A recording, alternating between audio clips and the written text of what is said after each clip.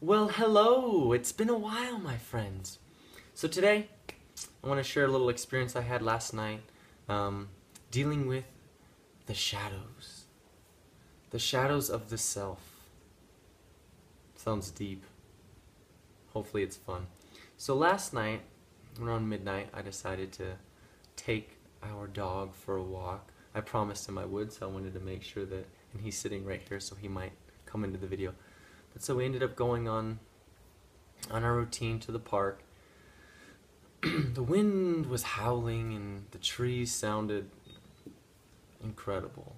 So I had this moment, and the moon was quite bright for only being about a crescent moon. But it was lighting up part of the park, the field, and the trees that were kind of blocking the light, if you will. The moon was coming in at a certain angle, had these shadows. And then I found myself stepping into the middle of the field away from the shadows because I kept hearing these noises.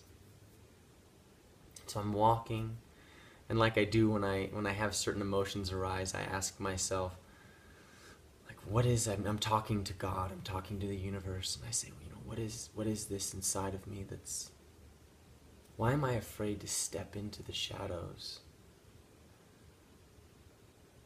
And in that moment, I had that realization that I'm afraid to step into my own shadows.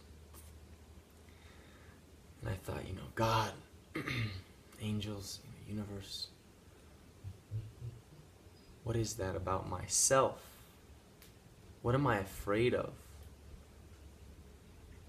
What is holding me back? You're here, Caesar. What's holding me away from stepping into that place of fear, those things that I'm fearing? In the physical reality, I'm afraid of the shadows because I'm afraid of what's lurking, what could be there to affect me. And all of a sudden, the prayer, I think it's in Psalms 23, I ended up looking it up, and it's the Lord is my shepherd, I shall not want. And then it goes on to say, though I walk through the valley of the shadow of death, I will fear no evil. And in there it says, the Lord will leadeth me through green pastures. The Lord will lead me beside still waters. And it was interesting to me because I had this realization that I'm so afraid of stepping into my own fears. After all these videos that I've done over the years, and after all this work, this meditating every day, sometimes twice a day, 3 times a day, doing my best to stay in union and connection with my higher self, my God self, I still have these fears of the unknown. And not only that, but of my non-faith, my non-belief, of my union with the divine. And it was just a very interesting realization of how afraid we are, because I am just an expression of the totality of consciousness. So what I'm experiencing, you're experiencing, because we're united, we're one and the same. And I thought, man, how fearful I am of fear. How afraid I am of fear. And the story of the Buddha gaining his enlightenment crept into my mind. And the story of the Buddha, if you don't know, he was sitting under the Bodhi tree, and the Mara or Maya, which is the senses, I guess we could call it the senses, the ego self, arose in the Buddha's mind, and it showed him the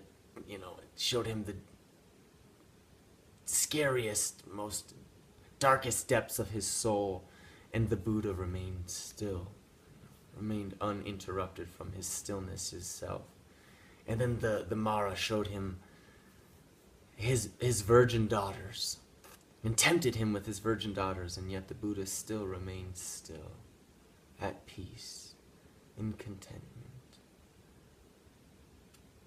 And it's interesting because I think a lot of us who are on our spiritual paths want to think that we're somehow enlightened or finding our enlightenment, which we all are. We're all working. We're all hiking up the mountain, if you will. We're all going to the same point, whether for Buddhists or Christians or Hindu or Muslim or any other religion that possibly could be, the thousands of religions that are out there. And but it's interesting when certain things arise and when you really step into the shadows, if you will. Because on my walk, I then quieted myself and asked myself, asked God, I said, asked my higher self, why am I fearful? What am I fearing? What truly am I fearing?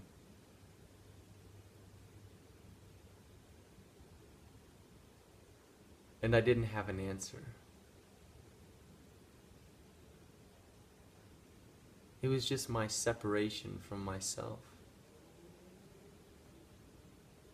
When Jesus is walking on the water, and I believe it's Peter, steps out he says, Lord, I wish to walk on the water with you. And Jesus says, step forth, my brother. And Peter steps out and he begins walking on the water with Jesus. And then Peter looks down and fear overcomes him in disbelief. And he sinks and drops into the water, and he reaches out his hand and Jesus grabs him. And Jesus looks at Peter and he says, you man of faith, where is your faith? Where is your belief? I told you to step forth, and you did, but you questioned, and you fell. Such a great metaphor. The Mara doing its best, the ego doing its best to influence our mind, not influence our mind, but to keep us separate from ourselves, from each other.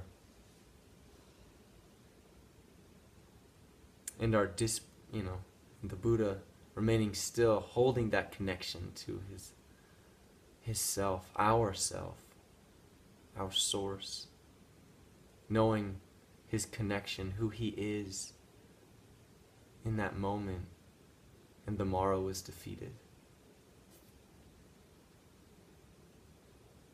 Or Peter walking on the water, having that belief, and then questioning his belief and falling into the water.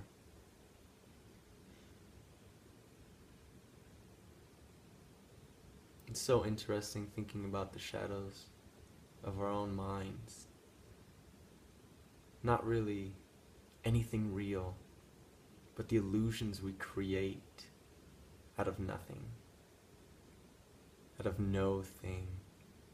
It doesn't exist but in our own minds. And how we seem to deviate from entering into the shadows, because when we enter into those shadows and we're in that darkness and we look out, everything looks so much brighter, doesn't it? When we have the courage, really the courage to step into the shadows, and then we look back out, the shadows aren't so scary. And the light looks so much brighter.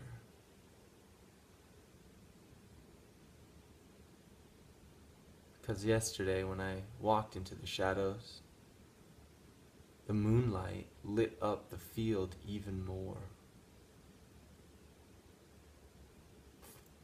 And I'll be the first to admit it, I love playing in the light.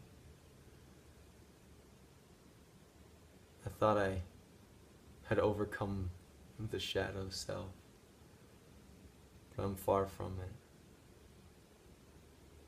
But it's a practice, and it's a continual moving back into the shadows to see how bright the light truly is.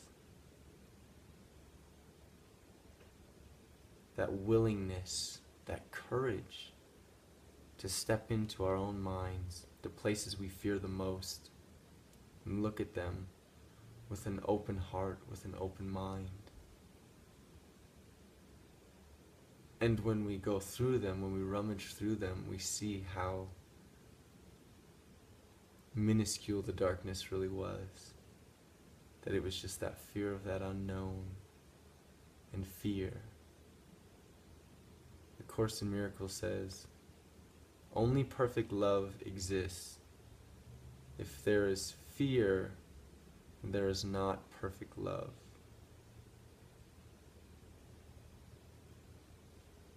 Fear is just the illusion. Only perfect love exists. And fear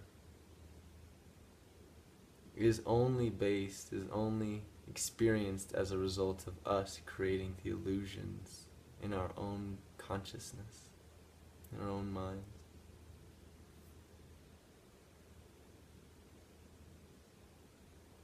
Playing in the shadows. Having the courage to play in the shadows. And then once we're there, having that awakening, having that broader perspective. Once we have so little light, and we look out, even a little bit of moonlight looks like the sun.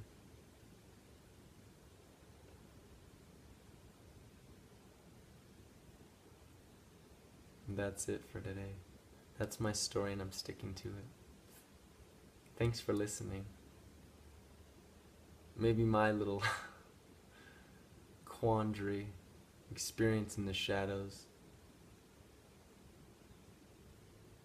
will help you take a journey into the shadows of yourself. Play in the shadows and see how bright the light really is. I love you guys. I'll talk to you next time. Bye.